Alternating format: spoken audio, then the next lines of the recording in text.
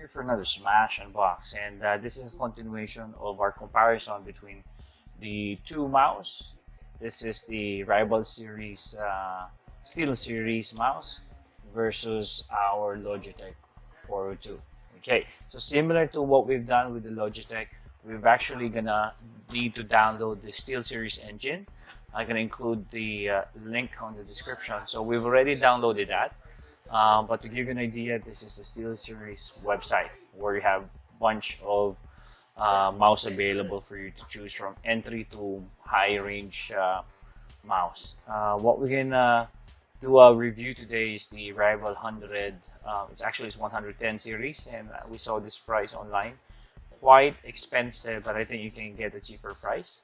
Okay, so we've downloaded the engine already for the Steel Series. And one way to check if you got a legit or fake mouse is that if it's not detected, then I'm sorry, that's fake. But if it's detected by the application, then you're good to go. So let's click on Rival 110, and this is the user interface. Okay, honestly, I like the interface of Logitech, but as long as it works, then it's fine. So what you're gonna see here is that this has 6 programmable buttons. Okay, versus the Logitech 402, which has 8, while this one has 6 only.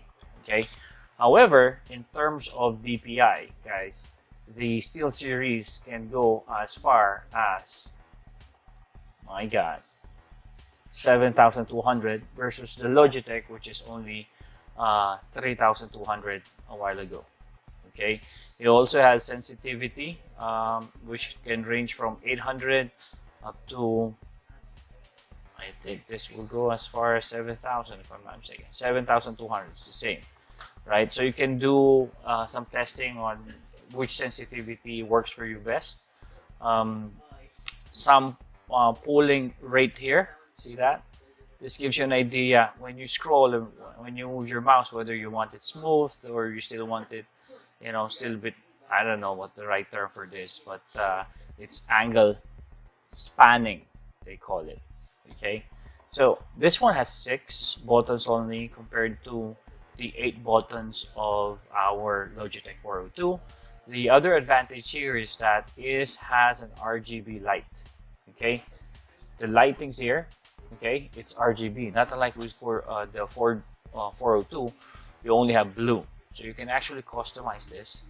It has steady, color shift, multi-color breed, single color breed, disable illumination. Okay, let's do color shift, and let's change it to, let's start with, let's say, blue. Close that, and you're gonna see it applies right away. So it's gonna color shift, it's changing. Okay, I think between the two mouse, it's basically more of your preference, right? This has a different angle of slope altogether. Buttons, if the DPI shift buttons is quite important for you, then go for G402 and you don't mind about the RGB. But if you like the RGB as well as higher DPIs, you might want to see and review the Steel Series mouse. Okay, so again, please don't forget to like, share, and subscribe. This is another Smash Unbox.